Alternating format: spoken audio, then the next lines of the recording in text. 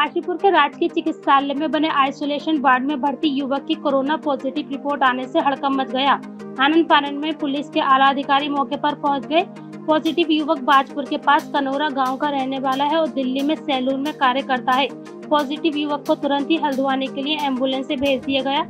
काशीपुर में आज उस वक्त हड़कंप मच गया जब सरकारी अस्पताल में बने आइसोलेशन वार्ड में भर्ती एक युवक की कोरोना पॉजिटिव रिपोर्ट आ गई, जिसके बाद सरकारी अस्पताल के अधिकारियों और कर्मचारियों ने सतर्कता दिखाते हुए मरीज को हल्द्वानी रेफर कर दिया। बता दें कि बाजपुर के ग्राम कनौरा का निवासी युवक दिल्ली के पहाड़गंज में सैलून का कार्य करता है। युवक अपने 2 साथियों और ड्राइवर के साथ गुरुवार को काशीपुर आ रहा था कि कुंडा थाना क्षेत्र के सूर्य चौकी के पास बने बॉर्डर पर पुलिस द्वारा उन्हें रोक लिया गया, जिसके उपरांत मौके पर मौजूद चिकित्सकों ने स्क्रीनिंग कर चारों युवकों को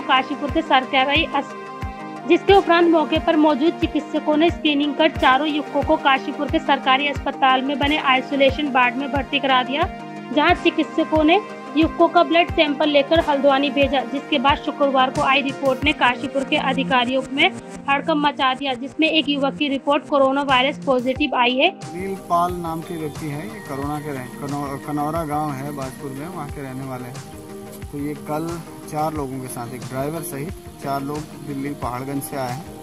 एहतियात के तौर पर इनको हॉस्पिटल में रखा गया था। आज इनका सैंपल जो है सुनील पाल का पॉजिटिव आया है, तो इनको सुशीला तिवारी हॉस्पिटल में शिफ्ट किया जा रहा है। इनके साथ बाकी जो 3 थे उनको आइसोलेशन वार्ड जो हमारे यहाँ बनाए हुए हैं रुद्रपुर डिस्ट्रिक्ट हॉस्पिटल में, वहाँ भेजा जा रहा है।